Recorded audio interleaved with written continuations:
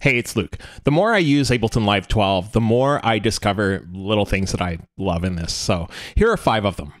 The first one is probably something that you've heard about already. It's Roar. It's an effect that does distortion, saturation, coloring, and it's surprisingly useful. I didn't think I'd be using it this much. I do mostly house music, and I thought it'd be mostly for guitarists, but it's been really useful. So I have a sound here that is just a plain bass sound.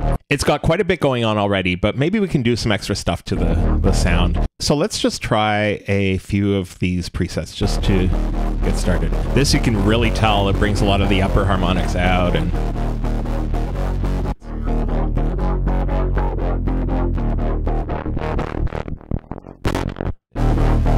wow, this really brings it out. Even if we were to take this, it's adding, it almost seems like it's adding some reverb on the top, even though it's not reverb. But actually, it might be bringing out the reverb in, if there is some in this original sound. Let's look here on the effects. No, there's none. So it's making it sound reverby, but I'm finding it to be a little bit too much. So if we do just, we add just an auto filter at the end, we can get, can adjust that. Let's go back to Roar here. And something that's really interesting, and they've been doing this to a lot of the Ableton devices lately, is if you hit this to expand it, it brings up a whole bunch of extra options at the top. So instead of going between here where you're going between these two sections and going to everything, with this, it brings it right here. And this here, the modulation matrix that would usually be right here, where you have to keep going into menus to get to it, puts it right here. So you can see everything you need right on the screen here. So that's sort of nice that they did that. And you can work on the two individually. No matter what type of music you're making, I'm sure you'll find some use for it. Now, number 2 is something that people have been asking for years. And when they released Ableton Live 12, they didn't really mention it that much. It's this here. So in the past, if we wanted to print something, bounce in place, whatever you call it, you would go to your clip here, right click, and then you hit freeze track, and then you'd have to go to it again and do flatten track. But now, just hit undo. You've got this option. You might have spotted it here a few seconds ago, but you can just go freeze and flatten track in one step. It's all done. So instead of having your MIDI track here that you're working with, all of a sudden you've got an audio track that you can work with in here as a clip, which is really nice to do. Okay, number 3, and it might have been premature for me to say that I love this because I actually haven't tried it yet, but I love the fact that it's in here. It's called Golden Era Hip Hop Drums. And let's look through packs here. It's a new pack that's in Ableton Live 12. And I love the idea of this. And their packs are always impressive sounding. So I know I'm gonna love this. And I'm noticing already there's MIDI clips. I didn't even know that was in there.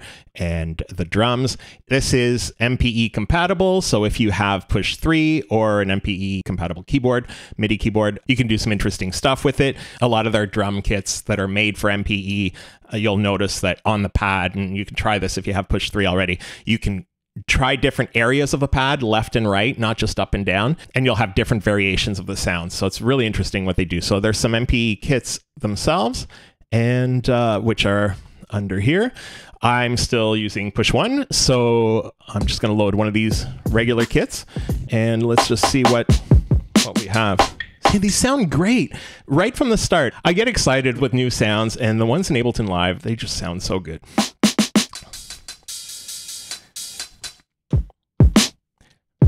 You can even choose some variations on the kit. So these are using likely the same samples, and yes, they are, but they're processing them differently. Anyways, this will be really fun to play with, and there are a few new packs in Ableton Live 12. There's something called Lost and Found. There's the Performance pack that we've heard a lot about. There's Trap Drums, and this one here. So anyways, it's worth trying out the new sounds and seeing what you can come up with. Now, number 4 seems like such a small thing, but it's actually really useful. It's this browser history here. So it used to be if you typed something, it would just, you type it and whatever, it's gone. Now you can go back and forth, but the interesting thing is it will actually go through stuff you did in the browser. So when we open this MPE kits, it opens that up so we can go back to where we were. If there's a sound that you're thinking, oh yeah, I heard that sound earlier, I wanted to use it, and you can't remember where it was, you just go through the browser. And it's sort of nice because it gives you a history of what you did. But also, if we were to use Meld and we load it into a track and we do some other stuff and we put this preset on, and then we move on and we add a compressor. So we go to the audio effects and we add the compressor here. If you want to add another instance of Meld, instead of going here and typing Meld again, you can just click back and then you're right back to where you were. So you can go to another track, add this, and then you can just go back here and keep working with whatever you need. Okay, number 5 is something that I haven't heard anybody talk about, anyone at all. And you'll be happy you stayed till the end because this is really interesting. You know how there's this thing now where if you've got drums, here, let's just load a kit and I'll show you. You can make some changes to the sounds. You can have this drum kit here and then just switch it over and load a completely different kit that sounds the same. So it'll find notes that sound sort of the same. We've heard about this one, and if you're not using it already, it's really worth playing around with. This is a great feature. But what I noticed is this.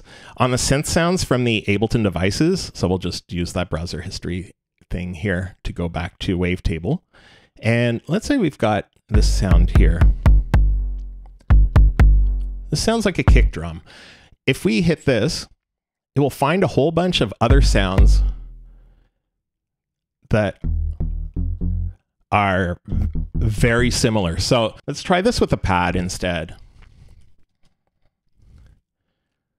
So if we've got this pad here, we hit this here and it'll find similar sounds. You can tell the similarity in this, and it won't necessarily go just to the same device. It'll find sounds in Ableton that sound similar, but it'll also tell you with these bars here how similar the sounds are.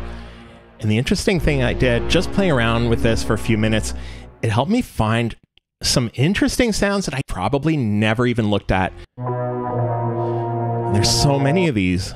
And they're all interesting. See, they've got that same sort of sound, but they sound different enough. Anyways, I was so excited when I found this. It's really worth playing around with. So those are some interesting new things that you can find in Ableton Live 12, and I hope it can help you make some great music. Thanks for watching, and I'll see you in the next video.